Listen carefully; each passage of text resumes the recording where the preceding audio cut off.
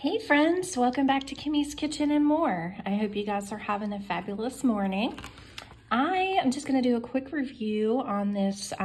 This is the Aldi's Appleton Farms fully cooked bacon. And this flavor is smoke flavor. It says smoke flavor added. And I will insert a short video and picture at the end of this video. These are the nutrition facts per 4 slices, 80 calories. And I would say there's about 16, maybe 20 slices. But it says it is perfect with scrambled eggs, easy BLTs or club sandwiches. You can chop them and toss them in a fresh salad, crumble them on a baked potato, or even mix into pizza. This would be a great staple piece if you get like the pre-made pizza dough there at that are like the little round in the little kits at Dollar Tree. If you get those and then the Dollar Tree pizza sauce, which is really good. It's not thick, but it's not thin. I think it's the perfect consistency.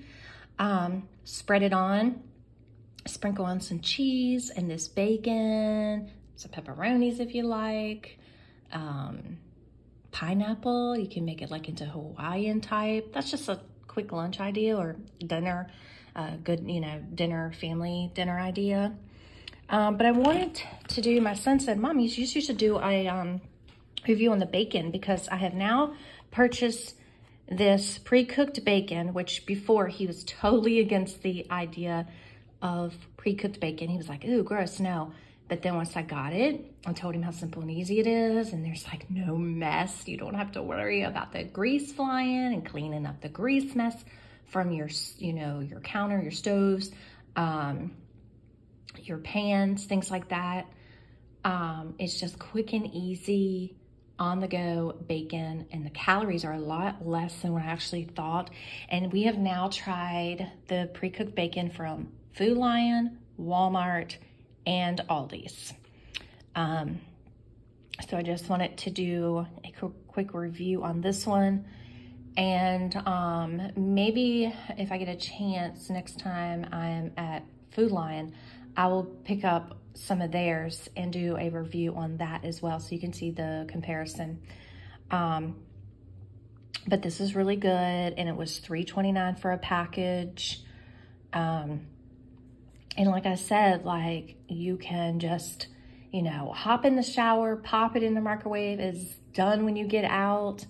And then of course, like I said, these are different meal ideas to,